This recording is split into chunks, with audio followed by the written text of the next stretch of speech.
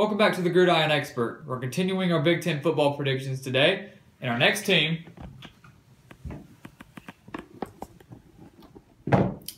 Maryland Terrapins.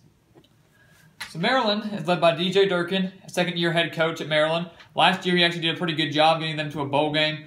They unfortunately lost to Boston College, and it was a very good game, 36-30 loss. But not bad for a first-year head coach. So this year he returns 13 starters. They do have to break in a new quarterback with Caleb Henderson, but they return their running back in Ty Johnson and a very dynamic wide receiver in DJ Moore. So I feel like the offense will be the strength, even though they return more defensive starters. Maryland, they've done fairly well since their transition to the Big Ten in 2014. Went to a bowl game that year, went to a bowl game last year. So we're going to see how they're going to do. Initial look, very brutal schedule. They draw the top two teams out of the West here in Northwestern and Wisconsin, and then back-to-back games at Minnesota and at Ohio State. It's very challenging for Maryland this year. So I think it will be a struggle to get back to a bowl game, but let's see how they're going to do. So they do have the misfortune of opening up the season at Texas. We all know Texas is a very dangerous place to play, whether Texas is good or bad. It's just a very tough place to play. And this year, Texas is going to be a very improved team led by Tom Herman, the hottest name in coaching. We all remember that hire. And I really think he's going to have Texas on the rise and could really turn things around this year in his first year in Austin. So with Tom Herman there, expectations riding high at Texas, I really don't think Maryland's going to be able to go on the road and upset the Longhorns. It would be a shocker, if you ask me, if Maryland travels all the way down there and upsets Tom Herman in his first game. Don't think it's going to happen. The loss. And they get Towson, easy FCS team, bounce back from that Texas loss. That'll be good, build up their confidence a little bit, and then they'll get a bye week going into UCF. So hopefully they can get an easy win, don't have to worry about anything in this game, and they get the bye to rest up. So good, probably restful game against Towson. Then they get the bye week, so it's almost like 2 weeks of rest in a way, especially for their starters.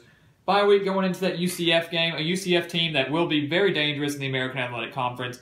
Should improve. They did go to a bowl game last year, but I think they'll improve on top of that. But I think that it's at Maryland. I really do think Maryland has the talent. The talent is there.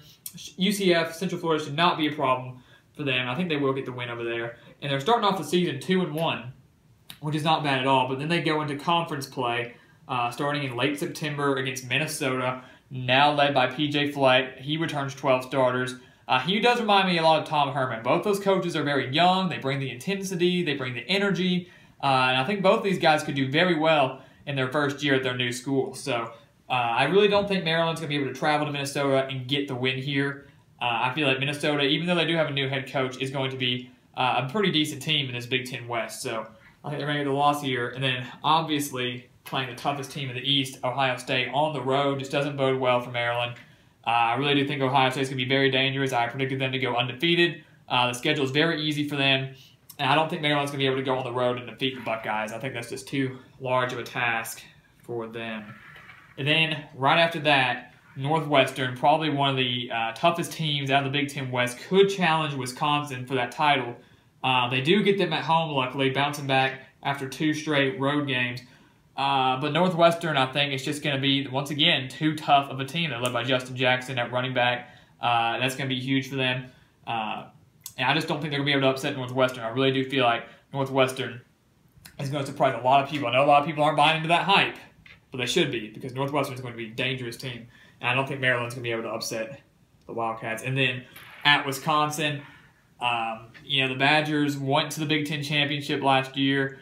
Played very well. Unfortunately, lost in the hands of Penn State. This year, they're looking to bounce back, get back to the Big Ten, potentially be in the college football playoff. It's on the road. Wisconsin's not taking any step backs from last year. If anything, they're going to take a step forward.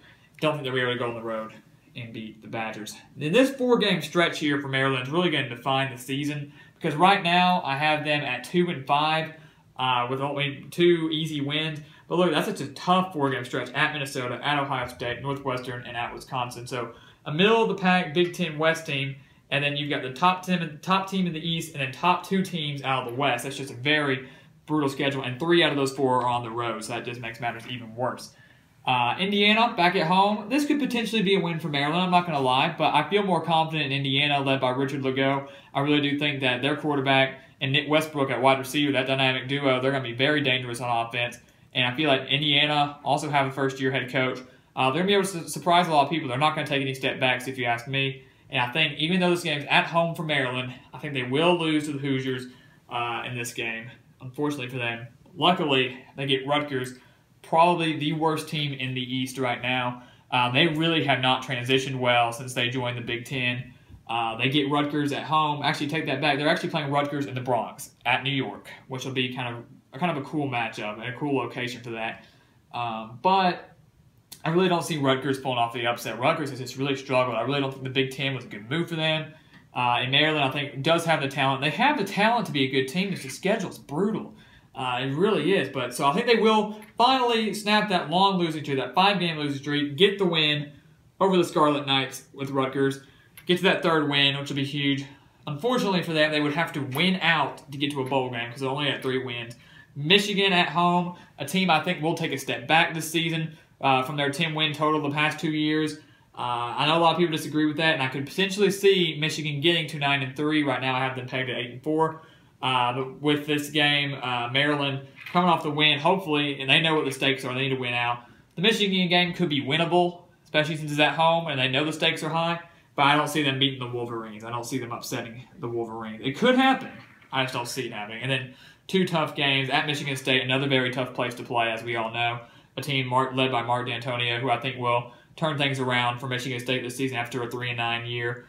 Last season, on the road, don't like that matchup at all. And Michigan State will also be fighting for a bowl spot at this point. And then, unfortunately, by this point, they're out of bowl consideration. Playing Penn State, probably Ohio State's biggest threat in this Big Ten East. Don't think they're going to be able to upset the Nittany Lions, especially since Penn State could be playing for a Big Ten title berth or potentially a college football playoff position in this game. Even though it's at home, I don't see them upsetting Penn State. And Maryland takes a step back in DJ Durkin's second year. I have them going 3-9, which actually would fit a pattern. If you go back and look, in 2014, Maryland made a bowl game. That was their first year in the Big Ten. The next year, 2015, they went 3-9. Last year, they made a bowl game. So this year, will they go 3-9 and continue that pattern? We'll just have to wait and find out. But I'm excited to watch this Maryland team. I'd like to see if DJ Durkin can win some of these big games and get this team back-to-back bowls. I don't see it happening because the schedule is just so hard. Like I said, that 4-game stretch is just brutal. But we'll just have to wait and see. Very excited to watch them, though. Hopefully, they'll prove me wrong. But for right now, I'm going to keep them at 3-9. So please continue to like, comment, and subscribe. And please continue to keep sharing our videos. And we'll see you next time on The Gridiron Expert.